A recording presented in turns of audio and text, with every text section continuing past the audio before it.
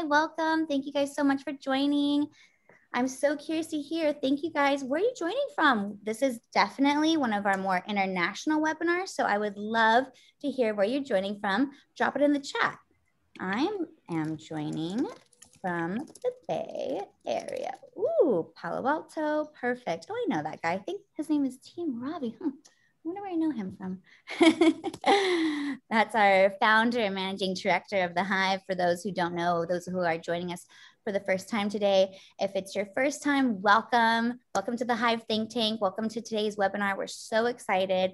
And if you're a returning customer of ours, thank you so much for coming again. We're so excited for today's webinar. This is an amazing panel of phenomenal women who are going to share their stories, their successes, their challenges, just all the things that entrepreneurs and founders have to go to, but with the added twist of what it means to do that as a woman. So real quick, we're going to go through the ground rules for today's webinar, and I'm going to tell you guys a little bit about the Hive Think Tank before I pass over the virtual mic to TM Ravi.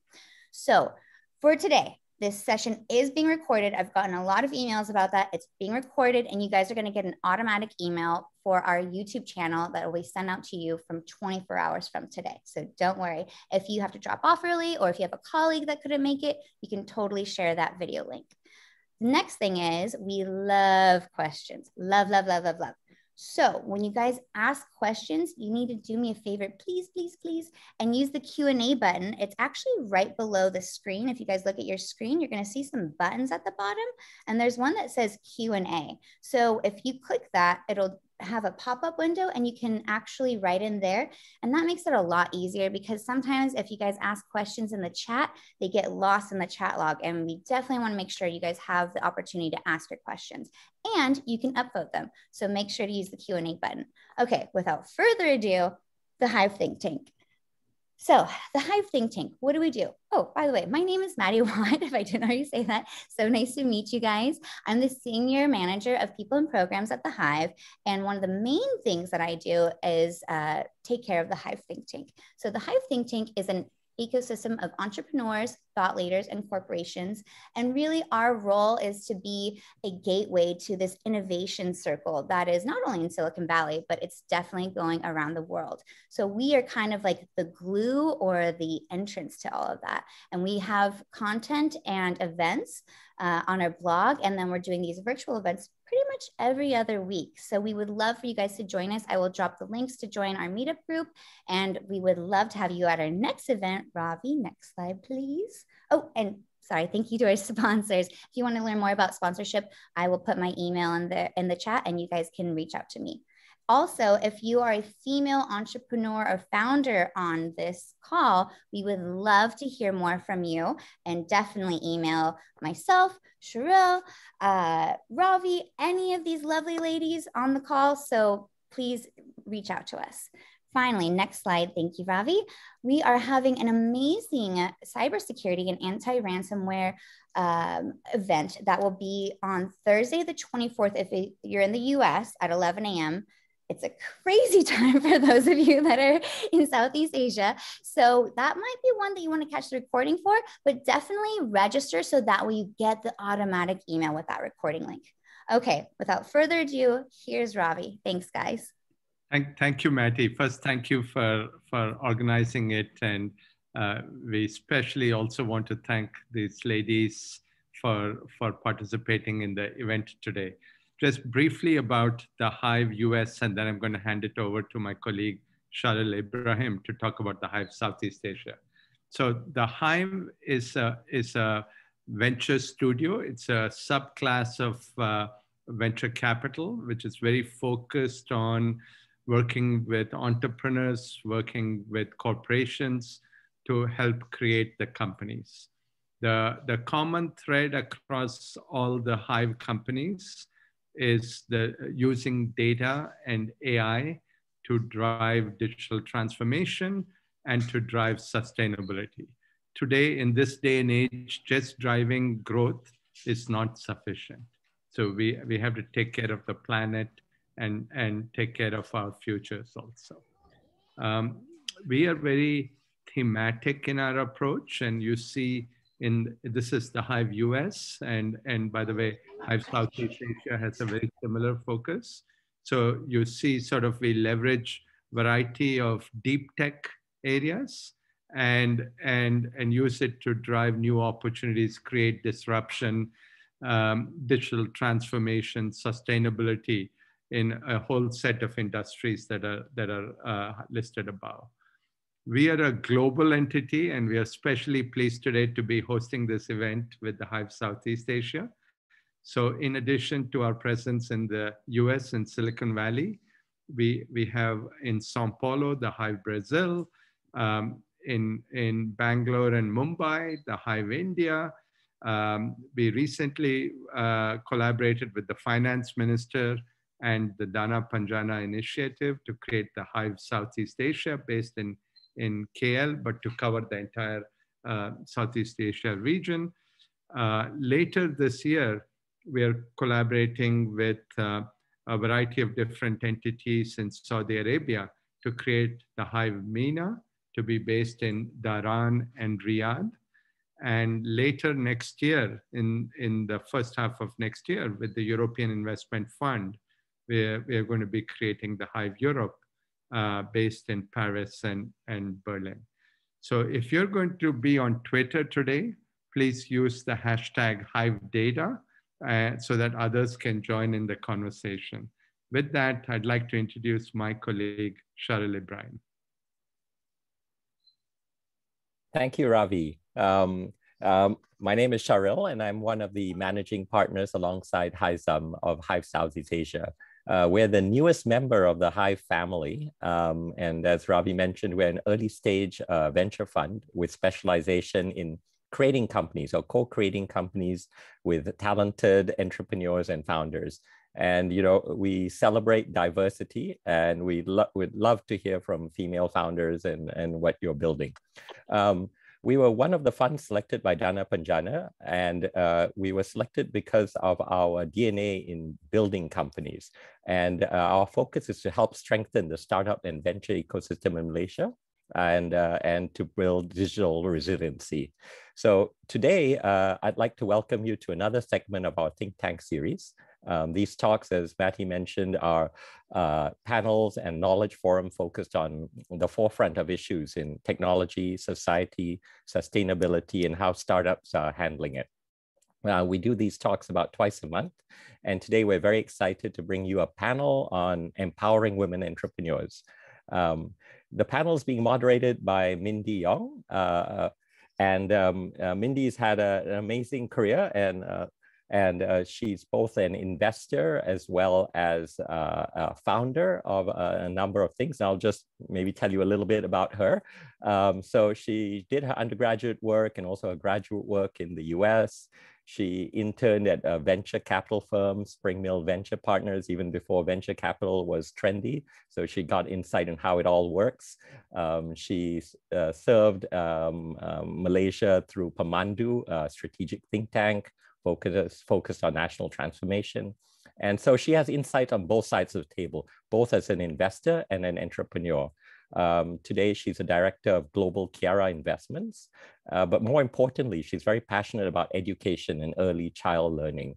So she's a director of Course Networking, a collaboration platform for education in corporate and government institutions, a founder and CEO of Kids SEA, an online platform for kids activities, a founder of Lindy's, an integrated space for play, work, and food, basically a sanctuary for family and working parents. And you know, her resume goes on, but like many women, she juggles many responsibilities. She's also a mother and a master in multitasking. So without further ado, I'd like to pass the mic over to Mindy, who'll be moderating our panel, a very distinguished panelist. Mindy, over to you. Wow, what an introduction. Thank you so much, Cheryl. And I would tell you, everybody, the ladies today on the panel is even more wow. So I'm very excited to have all of them in this panel. And what I'm going to do is I'm going to let each and every one of them introduce themselves, because they're all amazing and have multiple roles and have juggled multiple things as well in their career. So why don't we start off with Rafiza, and then followed by Pris and Joan. Hi, good morning, everyone. First of all, the Hive, thank you so much for having me. It's such an honor. So I'm the Group CEO of Cradle Fund, which is a government-linked company under the MOF. And what we do is we give grants to early stage startups. So far, we've supported more than 1,000 early stage startups since 2003. So there's some notable names here. I'm a mother. I have 3 kids. I have a husband who's an entrepreneur himself. Been working for more than 20 years, nearly 26 years now, various background, mainly in finance. I've been in investment bank, central bank. I've been in a big conglomerate serving, 5 different industries. And I've been on this job at Cradle for nearly a year. And it's such an honor for me to serve Malaysia because especially at this pandemic times where, a lot of our early stage startups need a lot of support. And I'm just very honored to have this position and great to meet all of you. Thank you, Mindy. Hi everyone, my name is Pris. I'm from Singapore and I am currently the CIO at REAPRA. So REAPRA is a venture builder and our mission is through research and practice, we want to co-create new industries that have positive impact to society. Our firm is actually based in Tokyo, Singapore, Thailand, and Vietnam. We have about 55 people. Our portfolio is over 60 different companies and actually many of them Cradle supports. Yay. And Rafiza, you have 3 kids. I mean, I cannot imagine. I have 1 kid and I think after having Ashley, I never thought of having another one because it's, really, really tough sometimes. And I think my background, before I joined REAPRA, I was mainly in finance as well. I probably spent about 10 years in finance in multiple roles. But the role that I really fell in love in was mergers and acquisitions. And that's where I actually started to meet a lot of entrepreneurs, homegrown entrepreneurs in Southeast Asia, like Charles and Keith, Thai Express. And I think I really got inspired by them building, big businesses with very little. And I think that started my interest in building businesses from scratch. And that's why I joined a venture builder at REAPRA. Thank you, everyone. Hi, everyone. Thank you so much for joining us today. I know some people are dialing in, in the middle of the night, and some people are dialing in early in the morning. So thank you for making time to be with us today. And thank you so much, Hive, for organizing this amazing panel. I'm so excited to be joining everyone and having a thoughtful chat. Quick introduction. My name is Joan Lowe, and I'm the founder and CEO of Thoughtful. Thoughtful is a digital mental health company whose vision is to make access to mental health care seamless and affordable in Asia. Now we leverage things like behavioral science and AI so that our app, Thoughtful Chat, actually empowers users to engage with their mental health earlier through evidence-based self-serve tools, as well as daily bite-sized coaching with professionals. We're also enabling counselors and psychologists to digitize and build a very future-ready career. Now, I'm Malaysian originally, and I'm now based in Singapore. Not originally, I'm still Malaysian. And I'm based in Singapore, so very much missing my family back home, but, have my own family here in Singapore as well. Husband is in the crypto space, so a very, very different situation from me. And I think later what we'll be discussing when we talk about balancing, careers and family and all of that, I think we'll dig a little deeper into that. But before that, I'll pass it back to Mindy. Awesome. Thank you so much, ladies. Thank you for an amazing introduction. Well, before I start, I would like just to share, because I've been reading up a lot about, gender equality and, what are some of the studies and statistics out there these days about having women in companies. And a study by MIT recently have shown that over the last 10 years, there are actually twice as many women on board of publicly traded companies in the France, UK, US, and Germany. And in the US, companies in the top quartile actually of board listed companies are actually more diverse. They saw an average higher, 53% higher shareholder equity return. And, women actually make a difference on board. But however, progress of getting women in leadership positions is still certainly a question. And achieving workplace gender parity is still a question as well. A recent study by BBC have shown that numbers are slowing down, and there still remains a huge gender bias gap in the working world. So especially for women who are still looking to rise the ranks. So I think this topic around rising the rank and having addressing the issue of gender bias gaps in workplace is really important, something that we want to address today or talk and discuss. So these ladies have been, they're amazing. They've achieved many things. They've risen the ranks and are founders as well as leaders in their own entities today. So let's talk about being in a male-dominated working environment, right? We all are in it, and we've been in it. Maybe perhaps the panelists can share the biggest challenge you have faced being a women leader in a male-dominated working environment. Have you ever asked yourself why you have to be extra careful of what you say as a woman? So perhaps we can start off with either Rafiza or Pris. Do you want to start off? Okay, I can start. I started off with finance, banking, and it's quite a male-dominating industry, and especially in Malaysia. When you're at a manager level, you don't really feel so much of the pressure. But the minute you start to be at a C-suite, so I was made a CFO of an Malaysian investment bank at the age of 31, and a lot of the times people were surprised that I'm a female. I get a lot of emails addressing me as Mr., even though my name is clearly very feminine, because they just assume that I'm a man, right?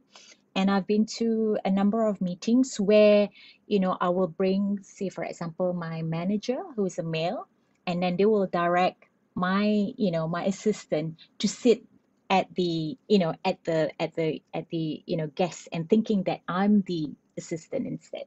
So I've been through all that, but I think the important thing is that sometimes you need to understand why people act certain way. It could be their background, the way how they were brought up, and what I notice is that for now, the last couple of 10 years, it's been very different from when I first started off my career. There's a lot more visible, women leaders out there who have proven. So now gender is not so much of an issue compared to before.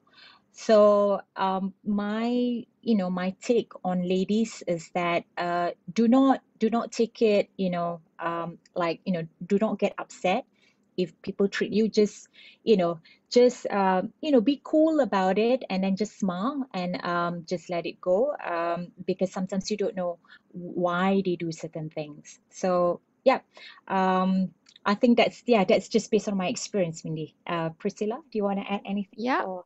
Sure, thank you. So, before this panel, I was like drawing a timeline of my whole career, which made me feel very old. But it made me also reflect, like, how many female bosses did I have throughout my career? And, what was it like? How was it different? So I think Rafiza explained more from a leader perspective. And so I would like to give another perspective where I was in Goldman in 2006, and I was supporting, the equity sales trading desk. And I thought about the ratio of women and men, and actually it was quite equal. And actually I realized that my first boss was a really young trader, and she was the lead of the team, and she was young, and she was also a parent, and very, how do I say this, a really strong persona for me. And I think that set the tone of what to be like, right? So I think having a role model or having, some form of imprint early in your career does help a lot. So I think from then on, I never really felt specific gender biases, or at least I wasn't aware of it. Maybe I avoided it somehow. But I think this led me to think about how I wanted to behave when I was a team lead at Deloitte doing M&A. And I think this was the most difficult time in my career, because my daughter at that point of time was 7 years old. And I was running a deal with a team of 3 others. I think the situation was that out of 20 of us, there were only 3 women. right? And none of the, the team members at that point of time were parents or were mothers specifically. And so it was 10 p.m. and I was, we were running a deal and we needed to stay till at least 3, 4 a.m. to kind of reach the deadline. And I get a call and my daughter has really high fever, right? And I found myself in a position where I couldn't decide. I was like, okay, if I leave my team now, they would have to stay until 6 a.m. or to 10 a.m. in the morning, and what would life be like for them? And then on the other hand, I was like, I really just want to drop everything and go home. I felt, not being able to make a clear decision and feeling that guilt was something that like really made it really difficult for me. So I think that was my toughest experience. What about you, Joan? I know, Joan, you don't have kids yet, but you are thinking, and you are running a startup. You've also been in the finance space as well before this. So why don't you share your challenges? Sure. So perhaps to give a bit of context, before I started Thoughtful, I was actually based in Hong Kong, where I was working at JP Morgan for 6 years.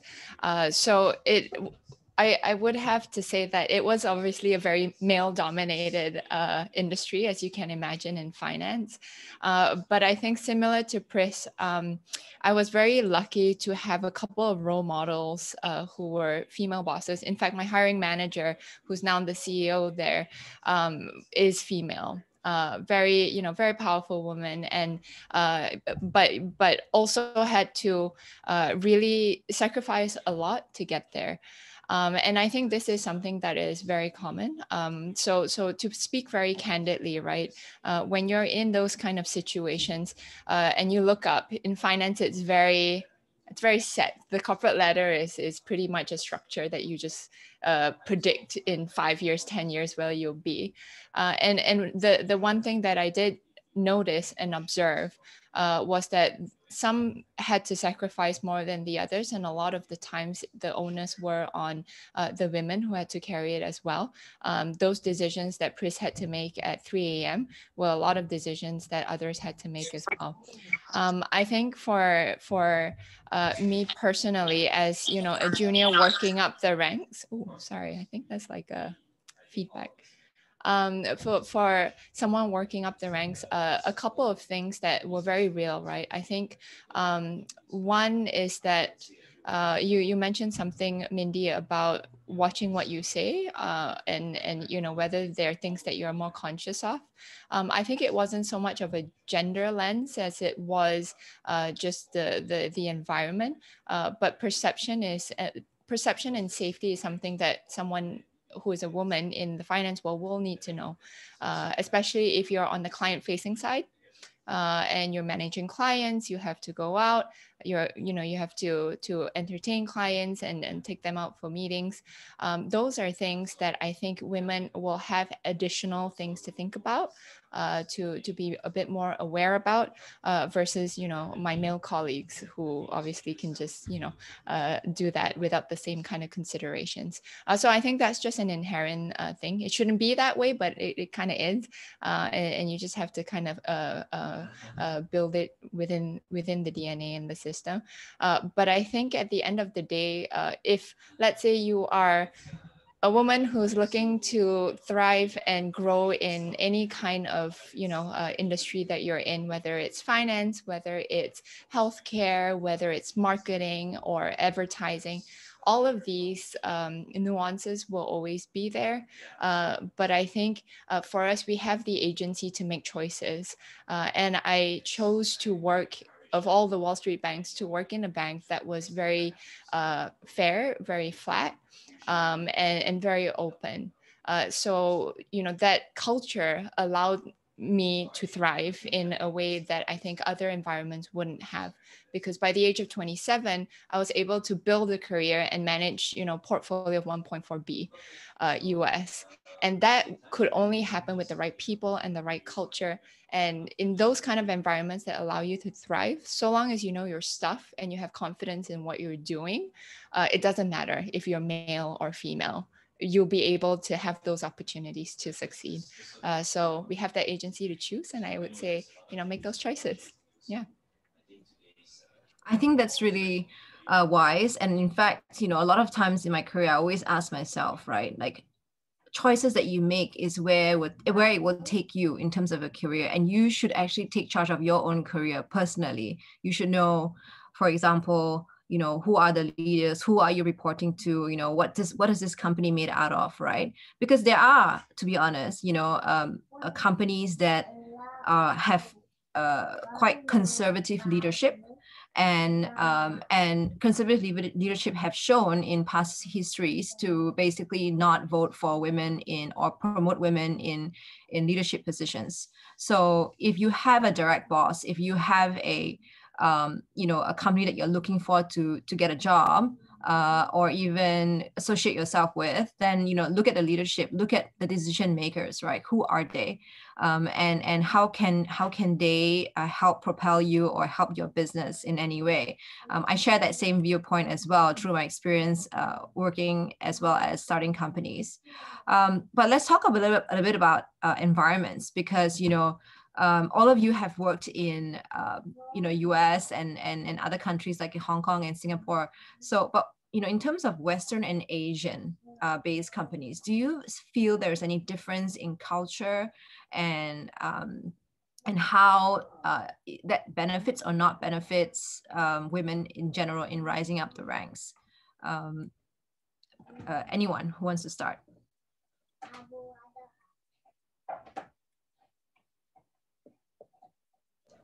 Perhaps I could jump in terms of the differences in culture. So I think there are two folds. On the personal side, I've obviously experienced some of that as well. Having spent a lot of time actually in North America and also, you know, in Asia. But then on the professional side as well, a lot of the work that Thoughtful does is to roll out, you know, mental well-being programs for companies on a large scale basis. And so what that gives us is a lot of visibility into how different companies work, the different culture, the structure, decision-making processes, and all of that. And I think the one thing that we do find is that, and pardon me if I'm generalizing, this is just solely based on our own data points, my own data points, and I cannot speak on behalf of other people. But there are a couple of different structures that we see, and I see this from a very organizational psychology approach. In American cultures, I think the sense of the individual is quite high. And so, you know, individual voices, individual career path structuring is quite encouraged. And so as such, one thing that you will find is that in those kind of environments, they sometimes tend to be a bit more flat structurally and organizationally. And as such, from that point of view, how decisions are made, how voices are heard, how you chart your own path as an employee will differ. Versus going into European companies where there's a little bit more layering. And then you go into Asian companies where there are layers, but not just vertical, there's also horizontal. So you kind of have a 360 kind of layering. And what I mean by that is, you know, within teams, you have teams within teams. And then, you know, sometimes that will also then flow through the culture, the way people communicate with each other, whether, you know, from senior to junior or whether across peers. And I think a lot of how a company is structured will determine the kind of life you will have working within it. So, you know, if I were to go back into the workforce, I probably won't anytime soon. The first thing I'll probably do is actually to study the structure of the company. How is it set up? Because that's how the humans within that will be incentivized, and that's how they will interact with each other. So those were some of the different nuances. Can go on and on about this, but I'll just stop here. Thanks for sharing. Yeah, Pris, go ahead. I was going to ask, like, if you could share a bit more, you know, from the perspective also as like a startup or a smaller company. Mm-hmm. Yeah. So I think I second what Joan is saying. My personal experience is relatively flat organizations tend to embrace or be more mindful about inclusiveness and diversity. And I think in larger working environment, like big corporates, I'm not sure whether gender is, something specific that biasness is something I've experienced before, but number of years of experience or how young you are matters more. But when in a more flat environment, I think everybody's view is needed and appreciated, or at least that's the way I experience it. Now, yesterday I read about one fund, and this fund manager invests using a matrix called say to do ratio. So I think what happens is you meet a leadership team, and you read the culture, you read the values. I think, and you have to you feel aligned to it and feel like they will, they would care about you and take care of you.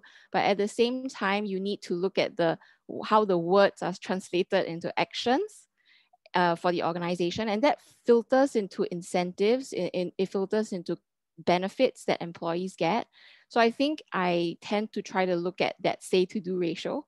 I do think that, today the organizations are much more mindful about it compared to, I don't know, 15 years ago when I started working. Have I seen any specific benefits or, incentives that really drive this kind of equality of inclusiveness?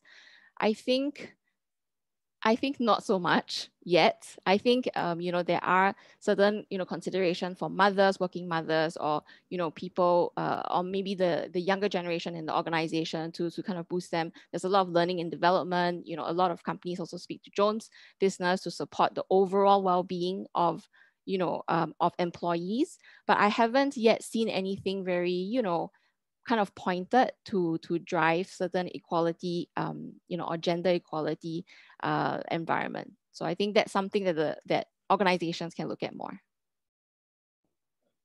Definitely. Rafiza, are you there? I know you had a bit of Wi-Fi issues. Yes. Sorry about that. No worries. I was just gonna ask if you could answer a question around, how would you break the glass ceiling and, encourage the removal of gender biases in the workplace? What kind of culture would you create if you were the leader or if you were starting a company, so that, people can start I would say a principle and a methodology that would grow with them, right? So would you share a bit? Yeah. So the good thing about, me being at Cradle is because we have a very small, lean team. There's only 35 of us. So what I have done is, in fact, I specifically don't put any intervention, because what has happened is that I've been in organizations where, they made it clear that they want to encourage more, women leaders and etc. But and I'm part of a women leader, and then there are stigma around, like, they question whether am I there because I'm qualified or because I'm a woman leader and they just need to fill in a certain quota. And I think yes, there are probably certain organizations where you need a little bit of intervention, but I wouldn't really want to put it out there to say that, oh, I need to fill in a space and I really need a woman. I think women need to feel that they are actually qualified, and that's got nothing to do with their gender. That's one thing. And secondly, in the organization, we promote work-life balance both for male and female. So it's not just mothers, and we made it clear, because there are also fathers who are, very committed to their family. They need to take time off and etc. So we don't feel like as if, just because you're a woman that you're extra special. So men are given, certain privileges as well. So it makes, it makes everyone feel that, there's nothing special being a woman or being a mother or being a father. Everyone is treated equally. And because I have been in organizations where, they make you feel like as if, if you need to to have time off because your kid is sick or you've got to go to school. They make it sound like as if, oh, why do you have to do that? And they assume that you're not committed. So we made it clear at Cradle is that everyone is committed as long as you get the work done or get someone else to do that with you. Everyone should have the equal rights. Yeah.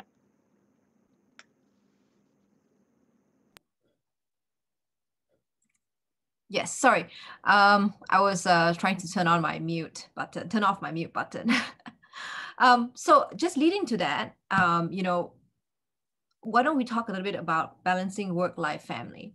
You know, one of the biggest challenge I think women face every day is their guilt of playing multiple roles in their lives, you know, from having heavy duties as being a mom, wife, daughter, boss, CEO, and then trying to run a startup who is actually your only baby, right? Your other baby that you're trying to grow. So should women feel guilty at all for having to play these many roles? And how do you juggle these multiple roles? Do you want to, maybe Rafiza can start first? Yeah. When I was a senior leader of an organization and I was pregnant, I was heavily pregnant with my third one, and I have to juggle attending board meetings, you know, during my confinement because, you know, that's the year where we have to, close our accounts. My take is that if I could turn back the clock, that guilt is a waste of time. You know, there's no reason for you to feel guilty at all. Why should you? You know, at the end of the day, I felt that all those emotion feeling guilty, to me, is just a waste of time. Now, the important thing is that your partner and your family needs to be very, very supportive. So from day one, they are equally partners, or they need to give a lot of support, and they shouldn't question you. Say, for example, if one day I said, could you please meet the teachers instead today, so they shouldn't question things like that. Your kids as well, maybe when they're a bit younger, they will question. I've got, you know, my kids asking me, oh, is it why is it that always dad that comes and pick me up and stuff like that, you know. But when they are bigger, and they've seen the difference between, you know, you being me being a working mom and some of their friends, of course they compare, right?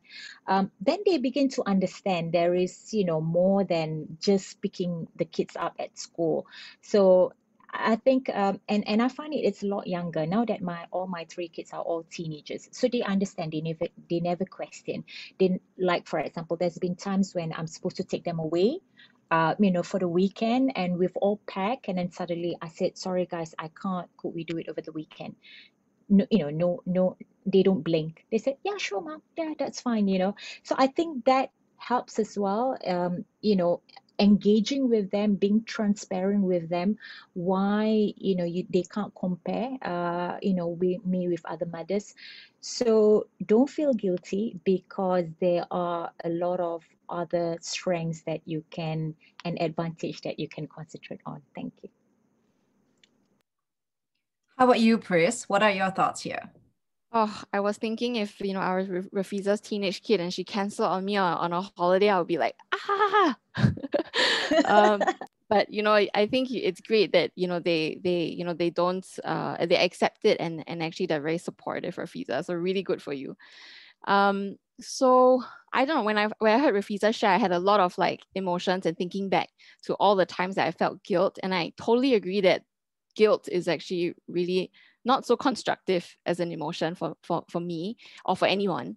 And I was thinking, you know, what would I change if I went back in time? I think there are certain things I think I would change or I would do differently, but there are also certain things I feel that the environment could be different as well to help me, you know, feel less guilt. So I think from an action standpoint, I think, you know, tapping on Joan's point on that you have the agency to kind of make decisions. I think you have to use courage and conviction, you know, with that agency to really make these decisions on what is important for you. So understanding what is important for me at that point of time was really important. I think I had a very short-term mindset at that point of time. You know, it was about the deadline, you know, that one deal, but life is much longer than that, you know. And so I think I would have probably tried to think more long term, to guide my decision making that day. And I think that would have reduced the guilt, because, you know, I invest in the long term, of, you know, within the, you know, the three stakeholders at that point of time, myself, the company, and also my daughter. So I think one is I would have taken a more proactive approach to communicate the struggles that I have with my team. I think I made an assumption that people will not understand. And I think it's a mistake. I think people do understand it, and you have to give them an opportunity to kind of prove you right. So that's one. I think number two, if the organization maybe was more verbal about being supportive, and actually had a more supportive culture, no matter whether you are male or female, right? Whether you are, you know, experienced or inexperienced, but to be supportive when you're struggling, I think that would have helped me express it more and reduce the guilt. I totally agree. In fact, I was very pregnant when I joined an accelerator program for one of my startup. I was about 5 months pregnant. I finished the accelerator program at 7 months, and then I actually gave birth, and, you know, was still just starting the startup. So it was really a challenge for me. But, you know, I don't regret it. I think the experience was really something that will stay with me forever. And there were so many things that I did. I would not turn back time. You know, my team was very supportive. It was a small company. We only had like 3 people working, but everyone was very supportive and helpful in making sure we still meet deadlines, we still progress with the company. Joan, going to you. I know you don't have kids yet, but you are starting a new company, and I mean, sorry, your company is a startup, and you have that as your baby. You know, what are your thoughts here? And, you know, do you ever feel like you have the pressure to have a family, or do you think that it's not the right time now? Do share your thoughts. Sure. I think I feel like the baby here because I'm like 3 kids behind. So I look at it as I have 2 startups, right? One is the startup that is my family, and then one that is the startup that is thoughtful. Very much so thoughtful is currently my first child, I would say, through all the growing pains as you do. But I think to speak very openly, and I'm pretty sure, you know, of all the people who are on the, you know, in the audience, some of you might relate as well. You know, when you're in your 30s, you're starting a family, the pressure is real. And the pressure sometimes can be a little bit more in an Asian context, where apparently there's a lot more say from the parental units on when you're supposed to have children, why you're supposed to have children, how many, all of that. My family's, you know, no different. Definitely, you know, there are always hints and talks of, you know, when's your next child? They send you photos of babies and all of that. But I think at the end of the day, you know, it will always be a question of when is the right time. And again, I'm speaking for myself. Not everyone views building a family the same way. Children is not for everyone. Not everyone will want to have children. And that is also completely fine. And we should not feel any form of guilt for not, you know, seeing that as part of our life. It's just so happened that that is, you know, the more normalized form of what a family looks like. But for myself, I'm definitely, you know, I do like babies. I just don't know when it will be. So I think a lot of the challenge is, you know, do I do it now? But there will always be things that will take precedence sometimes. Oh, I need to fundraise with. Oh, I need to, you know, build a product first. The product needs to get to A, B, C first. The team needs to get to this number first before I do that. And if there's one thing that I learned from the corporate setting and having looked, you know, above me and observed around me, is that you cannot put any aspect of your life on hold for you know, shorter term goals. There are some things that are long term. There are some things that only you can make, and you know, you can decide. And at the end of the day, a business is a business. The business might be here, the business might not be here. 90% of startups fail. This is the reality of the situation. Do 90% 90% of pregnancies fail? No. Do 90% of families fail? No. And I think, taking a step back from the short-term pressures to have a macro view of what your long-term life will be is so, so important. So for me, for example, I know it will happen. I know also, the timing is not always up to you. You can try, but then it's up to God when they give it to you. And so, knowing that there are some things that you can control, which, is to make the decision whether you're going to go ahead with it, when you're going to time it. And then some things that are beyond your control, which I think you kind of just have to let go. I think those are a lot of the things that come into play. And if you're an entrepreneur out there who's thinking of either starting a company or already started the company or trying to, build your company from this level to the next, always, take that step back and then ask yourself, like, at the end of the day, which one's going to be the most important? And I always, take that macro view whenever I have to make any big life decisions. So for me, family will always, be first. And I think it's always a misconception that just because you prioritize family, you cannot have the other parts of it. You can, it's just going to be done in a different way.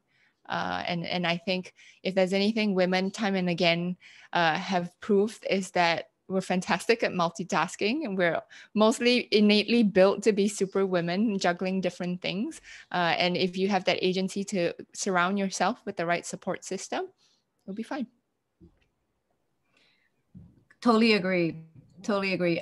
In fact, one of the things about support system that I always think about and I always question is around leaders and mentors. Early on, I think Pris and Rafiza also touched base about this a little bit.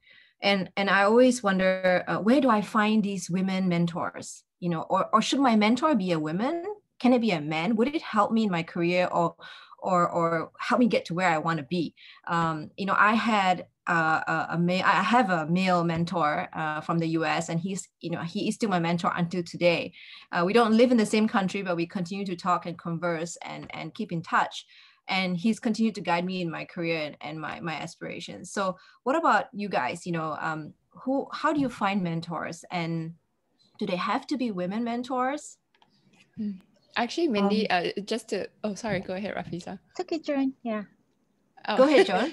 No, because it actually just, when you brought that up, it just ties back to the last point. So one of the mentors who told me who gave me this macro perspective was actually a male. So he's someone who I've known for more than 10 years. He's seen me grown from college time all the way till now. He built a very successful company. He exited Job Street a couple of years ago, Mark, and he's someone who I've known for a very long time. And when we sat down and had that conversation, that was the from a male who's seen the whole life cycle of the tech industry starting from the 90s all the way till now. I thought that was very, very eye-opening. So I think, again, it's not so much of whether it should be a male or a female. It's a matter of what is it in the different facets of my life that I would love to, delve a little deeper on, have a different perspective on, have some guidance on. And then based on that, you look for the subject matter expert, right? Whether it's a guy or a girl. I think that's really the approach that we take.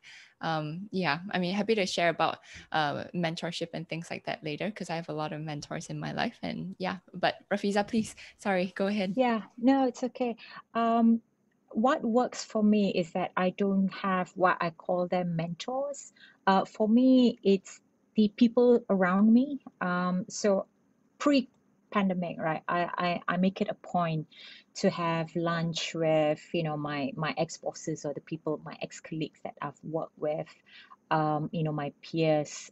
Try to meet up with them once in a while, and I would ask. It's more tailor-made questions on certain things. Like, for example, I just reach out to someone. How do you deal with boards? How do you manage stakeholders? How do you deal with certain things? So how do you deal with even family matters? I've got four very established women CEOs, high leaders that I have lunch with, and we just bounce ideas and what do you guys think?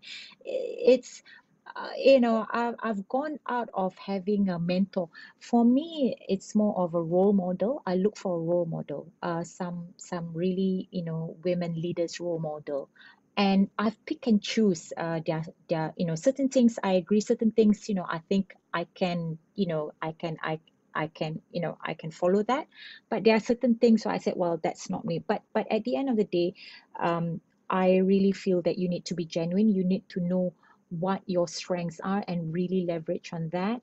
And having people that who knows you very well, your former bosses, you know, that helps as well, and your colleagues, or even, you know, very good friends, because they know you and they can be very, very objective. They have, you know, no personal agenda or whatever, to be really honest with you. And you know, that's probably a way. Some people prefer just to talk to one person, but for me, I much rather have talk to different people. Yeah. Yes, I think I'm a mixture of all. I think my bosses are usually my mentors inherently because I guess our incentives are aligned and we all want to go in the same direction. So I think I've always seen my bosses as, you know, sometimes role models and mentors. I think values alignment is important. Whether male, female, it's more about values and openness. Like, you know, if I had a mentor, I would want to, you know, be challenged. Well, not all the time. I don't want to be challenged all the time, but, you know, you want somebody to, you know, really tell you what other people, you know, don't dare to tell you, right? So I think I am attracted to that kind of, how do I say this, constructive criticism. And I know it's not easy for me to get it on a day-to-day basis. So I think that's one thing I look out for. Similar to Rafiza, I look a lot at role models. So I'm very big on biographies. And I think Catherine Graham from Washington Post, if any of you watched the movie The Post, was very inspiring for me because she made mission-driven decisions at a board level. She was also the very first female publisher. And she, you know, that was in 1963. I mean, one thing we have to appreciate is that different eras have very stark differences in challenges of being a woman. And I think her particular story was moving because, you know, she was never made to take over the company. Her husband was the one that was running the company, and unfortunately he committed suicide, and it had to fall into her lap. And she had to take over, you know, a media company, right, with no role models in place. She was the first, you know, leadership position in media. And in the show, you will see that she sits alone with a whole room of bankers, lawyers, you know, and independent board members. And, you know, I think she really expressed how difficult it was because everybody belittled her decision making. But at the end of the day, she was, you know, chairman of the board for a very long time, and she made, I felt, really good, you know, mission-driven decisions. And so whenever I face an issue, and if I, you know, for some reason don't feel like going out to anybody to pour my vulnerabilities, you know, I think of these people to help me. I think if I could just like jump in on one point as well, is that sometimes people, 2 points, sometimes people, when they look for mentors, they only look up for all these like very successful, highly covered with PR kind of persons. Sometimes it doesn't have to only be those role models who can be mentors. It could literally be your mom. It could be people in your life. It could be your peers. It could be people who are working for you, and across all levels. Because at the end of the day, Rafiza, I think what you were saying was so great, because it's not just about that orderly mentorship, which I think is now like a programized thing. As long as we have the curiosity to keep on learning, and literally anyone or anything you get in touch with can be a mentor or can teach you something. And so that's one. And then I think the other aspect as well is really looking beyond and looking outside. So, you know, Mindy, similar to you, I have mentors literally from various random places in my life where it has taken me. And I think one of the beauties of actually building relationships with complete strangers before and then really learning about, you know, what they're doing is that they give you a perspective that is different, and it takes you out of, number one, your comfort zone. It also, you know, helps you avoid having a myopic view, because if you only look for advice for people who have the same context as you, that will be the only context you will have. And I think adding on different contexts globally, different cultures, different kind of levels and backgrounds, so important, because then, you know, it broadens our minds without having to leave our chair, I guess. Yeah.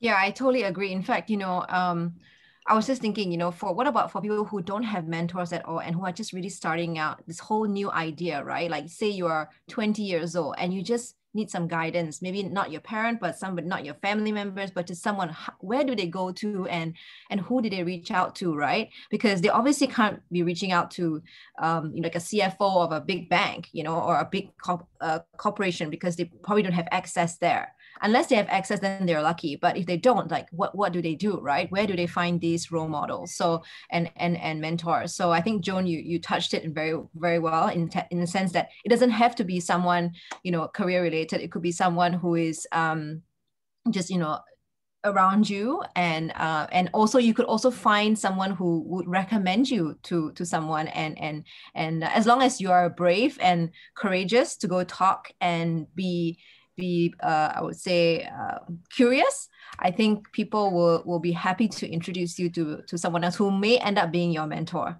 right? I might challenge that and say, like, if you want to talk to that CEO, go talk to that CEO. Drop that person a message.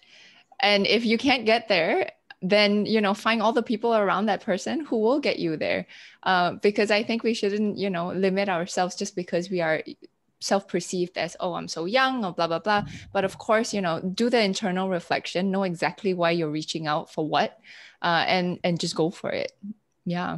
Sorry, American style. Yeah, I find a lot easier, sorry, when you go for conferences, you introduce yourself, you meet someone. But now that, you know, there's no more conferences, no more network events, I find it, you know, quite difficult. So if you have friends that know someone, maybe can do a good introduction. Okay, sorry, Matty. No, I'm so sorry to cut you guys off. Honestly, this has been so amazing. Like this exact question too. I did not want to even stop you guys. It's so good. This is so useful.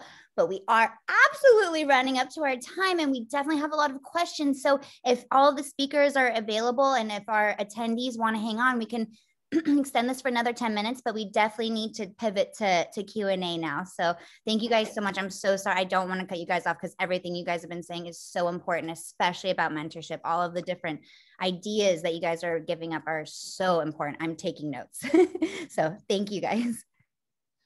Thanks, Maddie. Sorry, I was looking at time, but I know the conversation was just so good, so I had to let everyone speak. I agree. So I'm just looking at the questions here. So we're going to take 10 minutes to go through these questions. And one of the questions that was quite interesting was around so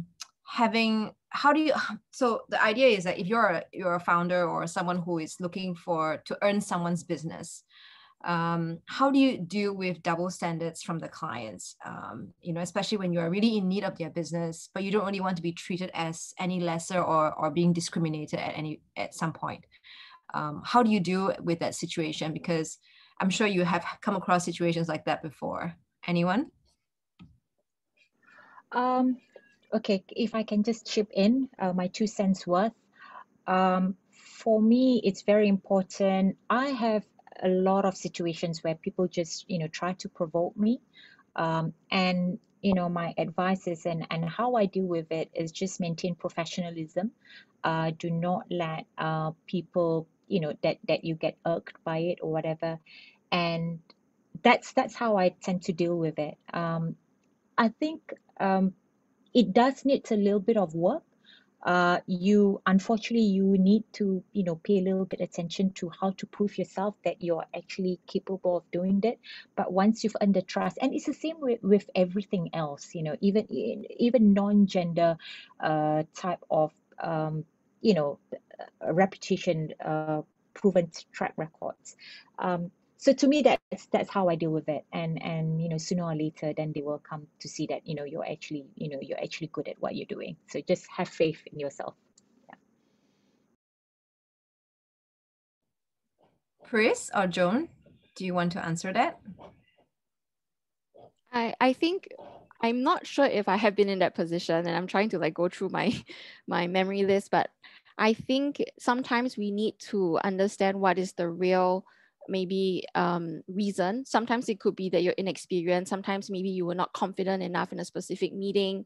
You know, maybe you know, the client felt that, you know, they wanted somebody who had more specific experience. I think it's easy to just say it's a gender thing. And I think that's the part where I would reflect on a little bit more. And if it's indeed a gender thing, I would actually consult my manager, right? And maybe bring more people into the meeting to support and trying to build that trust with the client. I think the world is very big and it takes all sorts to make the world. And I think at some point these kind of situations will happen. It has definitely happened before, but I think very similar to Rafiza, what you were saying, right? Keep it professional. If it's the work and the service or what you can offer that is the problem, then we deal with that. If it's my gender, then it's something personal. If the client is really worth going, you know, the full 9 yards for, bring someone else in, surround yourself with a team that can mitigate that situation. But if it's not, then there are many fish in the sea, forget about it. Is that a client you actually want to get in a contract with? Because if your values don't align, this is probably the first tip of the iceberg. Once you're contractually tied together, it could be hell. Is that worth going through? So I think those are questions that are probably quite important to decide. Yeah. I agree in all your thoughts. Because I've went through the same thing as well. And I reflected and thought the exact same thing. So I think we are aligned in that. In terms of different question from someone else here, this is a very interesting one. It says, one of my friends has a stay-at-home dad who is a PhD physicist and takes care of 4 kids, and mom goes to work as a doctor. What do you think of the reverse roles of dads being the homemaker? 100%, yes. To me, I think we need to, you know, to really convince the guys that just because they are stay-at-home dads, it doesn't make you less of a man. In fact, I have a lot of respect of men who, you know, who are, you know, who sacrifice their career to be with their kids. I have a lot of, and because I think it comes from you know, the men themselves. They feel that, oh, they're not complete because they don't bring in the money and things like that. No, you know, maybe 30, 40 years ago, yeah, but nowadays, you know, it doesn't matter who brings in the money. At the end of the day, you know, the time spent is far valuable than, you know, the money that you brings in. You know, that's how I feel. I think we need to change you know, that perception. Yeah, I think totally love the idea, and I think that, you know, if the father is a stay-at-home dad, he should get the same benefits and support that I expect to get if I'm the stay-at-home mom or I'm the nurturer in the relationship. I think so. This brought back a memory. So I was living in Paris then, and we were having, like, I don't know, random presentations in class, and these 2 students from Amsterdam were presenting on you know, just the social structure of Amsterdam, of the Dutch policy system, and one of it was actually on paternal perks and rewards that trickles down from the government all the way down to across all employers. And I think at the end of the day, this panel that we have today is not just about women empowerment, it's driving towards equality. And equality does not mean that it's to the detriment or to the negative of the other gender. It means that we are bringing everyone up to an equal par. So if, you know, the guy in the relationship loves doing what he wants to do with the kids, by all means, like there shouldn't be any prejudice. I think there might be a bit of a generational difference as well, because what I do find these days is that my peers are actually quite open with these things. It's not as stigmatized anymore.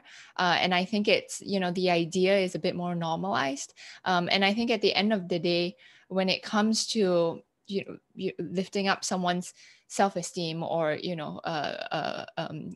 getting them comfortable with that decision, it also has to boil down to the dynamics of the couple itself and the relationship. Sure, if the woman can be bringing in more money, but if you're reminding him every day that you're the one bringing the bacon home, that's going to just be like a relationship train wreck, basically. So I think the mutual respect needs to be there, whether it's the woman or the men who are taking on these roles. Mutual respect, mutual help, and it's always about lifting each other up equally.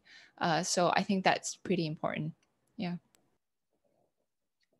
Yeah, I totally agree with that. In fact, upon reflection, I always think the question, it always becomes, how can we as women leaders communicate these important, I would say, missions or visions or wants, right? And to our messages, yes, to our superiors, or even, let's say, a company with a senior leadership that has not face any of these changes, right? But the world is changing, and many young people are now being placed on boards or being, put in positions, in leadership positions. So how can we communicate that? How can we help them understand that it's okay, for a female to be up in leadership positions, and it's also okay for men to take a step back and be at home if they want to, because there's always the struggle of juggling balance and life and work and money and things like that, right? So there's just so many aspects to it. Perhaps if I can just ask one last question around advice from each and every one of you. As women leaders and founders, what advice would you give to future first-time women founders? I think the advice that I would give is the same as to, whether they're female or male. I think hard work, a lot of sacrifice, think of the end game, and don't give up. It's the same. I think male or female, being founders of a startup, it's tough. And they don't discriminate against against gender. So yeah. I think I will repeat what I said earlier, to have courage and conviction. Also, it's not relevant to just women, right? I think the startup life is very tough, and I think you need a lot of help. So I think one thing is always ask for help, even if you think people won't help. I think you'll be pleasantly surprised that humans are generally very kind, and I think then you are able to embrace yourself more and embrace others. Well, as the founder representation over here, I guess I should share some advice. It's not so much advice, but it's really just speaking from just actual experience as well. As a founder, I think I agree that it doesn't matter if you're male or female, this will apply. Know exactly why you're starting what you're starting, because the road is going to be up and down. It's going to be not always, the rosy picture you see out there. There's a lot of personal and also professional sacrifice that you take to set out on this path. And if the why of why you're doing it is not clear, the how and the what is very easy to get derailed completely. And it will be very easy to burn out and lose momentum if you don't have that the true north of the why pulling you and anchoring you down for the whole of the journey. So take some time to think about that. Speak to people, validate the why as well, as much as you validate your product and everything, validate all of that, and then take take that plunge and then don't turn back. Everyone's behind you. Yeah. And reach out to walk the walk. I mean, if anyone wants to, connect or whatever, I think I'm on LinkedIn. You can always reach out. Happy to be of service. Thank you so much, Joan. Thank you so much, Rafiza and Pris too. This has really been amazing. I love all your experiences and sharing. Yes, just as what Joan mentioned, please reach out to any one of us if anyone here from the audience would like to, chat or just have who knows, a lunch or Zoom lunch, I guess these days. Zoom coffee. So yes, Zoom coffee. So Maddie, back to you. Oh, we can't hear you, Maddie. There we go. Thank you guys so much. I actually just put my email in the chat again, just so I can connect anyone who wants to talk to you guys and you guys with those individuals. So I'm happy to be the liaison for you guys. What a phenomenal conversation. I am so happy that you guys even squeezed that mentorship piece in, because that was like, oh, the pinnacle. And it actually hurt me to come on the screen and to tell you guys it was time to do Q&A.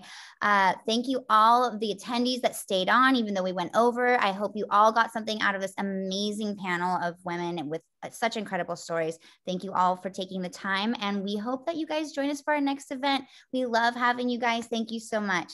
Have a great rest of your day. Thank you.